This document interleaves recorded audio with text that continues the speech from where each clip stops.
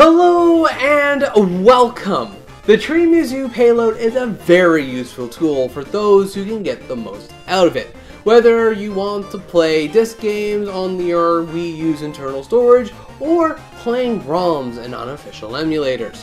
However, there may come a time where you'll either need to return your Wii U back to stock, or you want to resell your Wii U system, or, like me, you no longer have a use for the Payload tools. And today, I'll be showing you how to install the Tiramisu Payload right after a quick message from this video sponsor. Today's video is sponsored by 16-Bit Store. At 16-Bit Store, we design and 3D print a variety of items for your video games and consoles. From our styluses to our display stands, we take pride in our designs for all products that we create and the finished quality of our prints. If you are interested or just want to help out the channel, why not visit the 16-Bit Store today?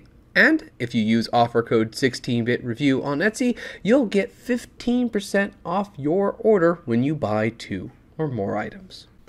As a good rule of thumb, before you install any custom firmware or payloads, you really should be uninstalling anything unofficially installed onto your system's internal storage and making sure that you have a backup of your system's NAND. Since once the system's back to stock, it might not be able to remove what you've installed unofficially or can cause issues.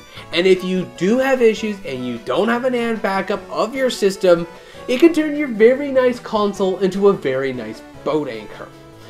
I've not seen these warnings on the uninstall guides that I'll be referencing in this video. However, you might as well be safe and uninstall anything unofficial since you won't be able to run it anyways, and you are better safe than sorry in this case. So, much like the install process, uninstalling Tiramisu is also very simple. First, make sure you are running the latest version of Tiramisu on your SD card. Please download the latest version if you think it's a little out of date. Next, reset the auto boot options to not automatically boot into Tiramisu.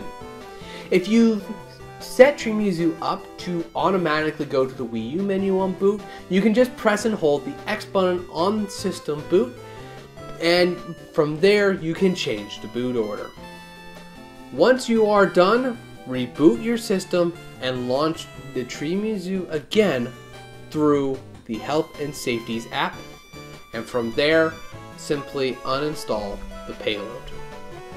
Once you are done, the Wii U will look and act as if you've never had the Tiramisu payload on your system in the first place. If you ever do need to access the homebrew menu again, or need quick access to backups or other system utilities, the browser exploit is always a good point to start if you want to consider reinstalling the payload again. So, that's how you uninstall this payload. As I said, it was incredibly easy. And I am just impressed with how far the Wii U community has gone with just payloads, exploits, and homebrew created for the Wii U. Though it doesn't have the same functionality as a 3DS or Vita, Tiramisu is more than good enough for me to do what I wanted to do with the Wii U at this time. Backing up my Wii U games and extracting most, if not all, of my virtual console titles and having them ready to go as ROMs so I can play them on other devices. But anyways, that's all I have for you today. Thank you ever so much for watching these guides. I hope you have yourself a good day, and as always, take care.